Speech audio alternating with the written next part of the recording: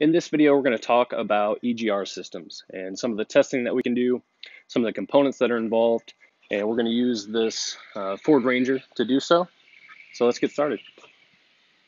So let's get started with first some component identification. So this is my 2001 Ford Ranger that we've got here at Parkland College. It has the 3-liter V6 engine in it. And so we'll start with some of the things that we can see pretty easily and kind of work around, do my best to capture where all those things are at. So start up here. This sensor that's mounted pretty up top and prominent is the differential pressure sensor assembly. So this is one way that we watch for self-audit as to whether or not the EGR system was functioning and carrying out what we asked it to do. And so if we look toward where that's at and follow those hoses, it's going to take us around to this side. And that leads me right here. So this diaphragm and valve assembly right here is my EGR valve. This one is vacuum actuated. And if I look as best I can down underneath here, this tube that's coming out of the valve going down, that connects to my exhaust manifold, serves as my source. You can see it back there to the right, my source of exhaust gases. And then this valve mounts right on top with a passageway. And so on this system, that's just the basic outlay. The component that we don't see really prominently up top is the vacuum solenoid that's going to control vacuum to the top of this valve. So let's start with talking about the valve that's on this truck, how it's supposed to function, and how we can test it. So just like we talked about in the lecture, several different types of valves exist. This one in particular is a mechanical valve that uses a vacuum diaphragm in order to actuate its movement to change the flow that exists between these two ports. So anytime I put a manifold vacuum source on this diaphragm, that valve is going to travel upward. That's going to open this passageway and allow flow.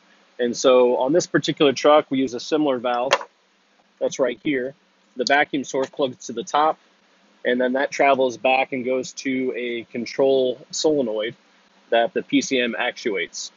And so what we're looking for, anytime we test one of these, we want to audit both the control system, so that being the vacuum function, or maybe it's the electronic function, as well as the mechanical function, which is the valve itself. Can the valve open and close? That's part one. Part two is, can that valve flow the amount of gas that we need to make a change? One of the really common issues we've got with the EGR system is that the soot and carbon that is in the exhaust stream will make its way through this system and effectively clog the passageways over time, especially troublesome with aluminum components like this intake manifold. So we're going to go ahead and start the truck.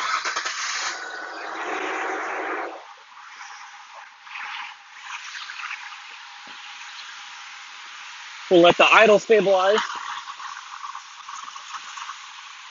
and then we can work through how to test this valve. So most of my mechanical style valves like this, I can utilize a vacuum pump in order to change the valve manually, and that'll give me an opportunity to audit whether or not it works. So I'm going to put my vacuum pump on the valve.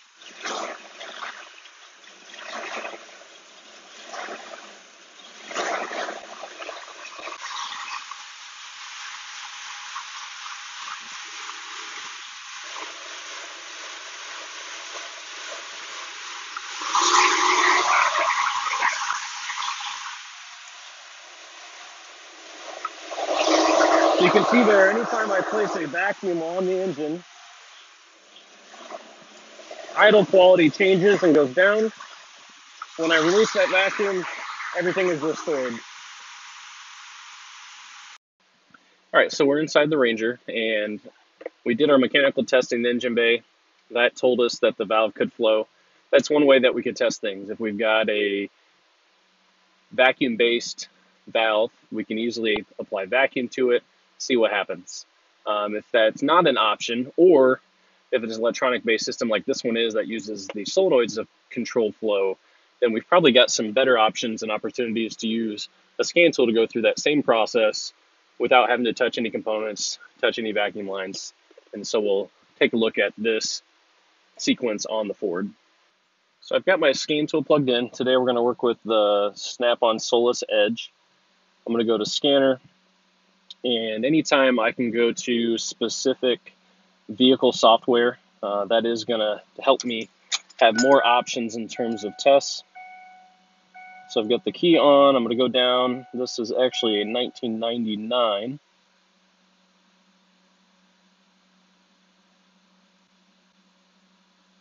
We're on a Ranger. We've got the 3-liter. It is the non-flex fuel model.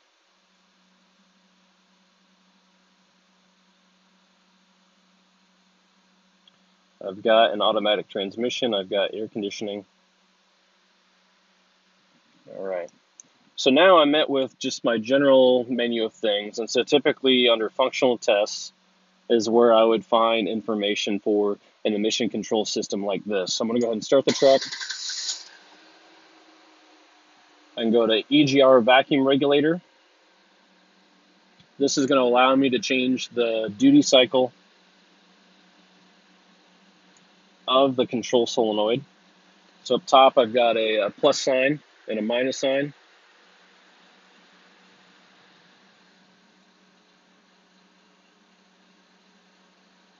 You can see there, idle has gone down. You can see my camera shaking, right? If we take that away, we should get the idle to smooth back out. So what that's doing is changing the duty cycle. It's listed right here. We'll take it back to 0. The duty cycle of the solenoid that sends vacuum to the EGR valve. So as I ramp that duty cycle up, I'm applying more vacuum to that valve, which means that it's traveling, it's opening, I'm getting more flow, and then that causes the idle quality to suffer as I put that exhaust gas back through the intake manifold. And so there's a lot of things that typically come out of a test like this if we follow the Ford procedure.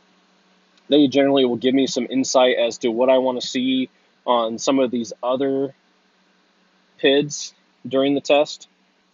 So some of the PIDs are pretty clear PIDs that we use for other diagnostics. One that's fairly unique to this Ford style system is this DPFE voltage. And so that's the differential pressure sensor that we talked about that's out kind of toward the front of the intake manifold. That sensor is looking at a difference between two different points within the EGR system, and there's an orifice between them. And so anytime there is flow that exists, that sensor sees the differential, it sees a delta, and that's what creates its voltage. And so as I run this up, I'm going to go all the way up to maybe 70%, see if the idle holds. So here we are at 80%, and you can see that the DPFE voltage really spiked when we got to a high flow value like that. So that's showing me that there is flow that exists. And on a system where I've got that type of sensor, it's a great insight into whether or not when the valve opens, that flow actually exists. The other test that we're met with on this Ford is the EGR vacuum regulator, or EVR test, where I can just turn this on or off. And so I do that by going up here and selecting the vacuum regulator. I hit on, and the idle really comes down, and I can see that DPFE sensor voltage go way up. So those two things together tell me that the valve's functioning and that the passageways can function, because I see a decrease in the idle quality and I see the DPFE sensor register flow. I'm going to go ahead and turn that back off. I should see the DPFE drop and my idle quality is really restored.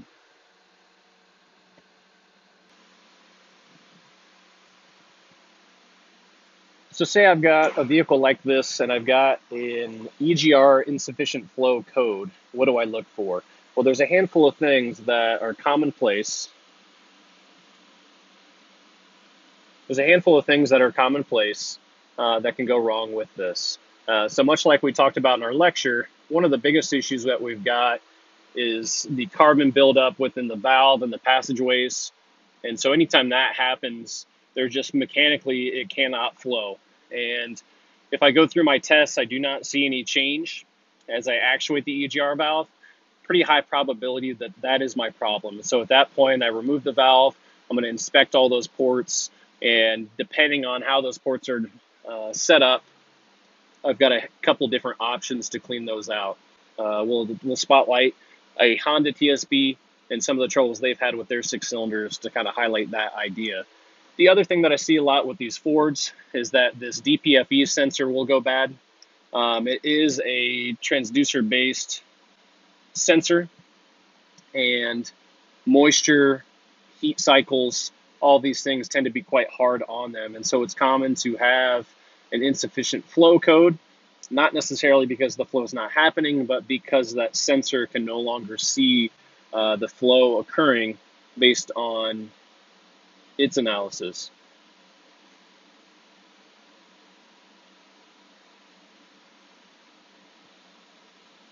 The other component that I always want to keep in mind with on this is that I do have a network of vacuum hoses to help make that valve go, and ultimately the EGR solenoid. And so those are other things that I'm going to check and make sure that they're in good condition as well.